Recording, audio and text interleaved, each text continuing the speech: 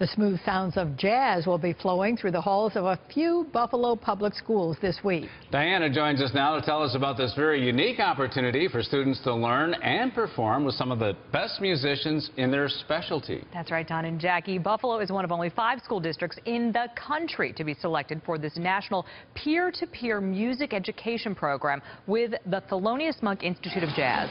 Professional musicians and educators teamed up with exceptional music students from the Los Angeles County High School for the Arts.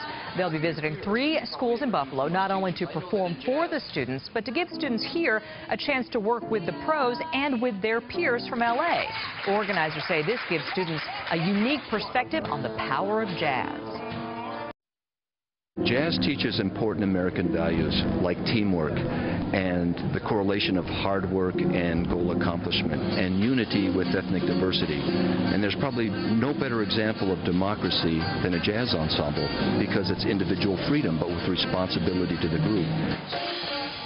Now, the program is funded from a grant through the National Endowment for the Arts and United Airlines. And if you want to see these musicians perform, both the students and the pros, it's at the Trough on Friday night. Tickets are $20, but only $10 for students. You can find more information on their website.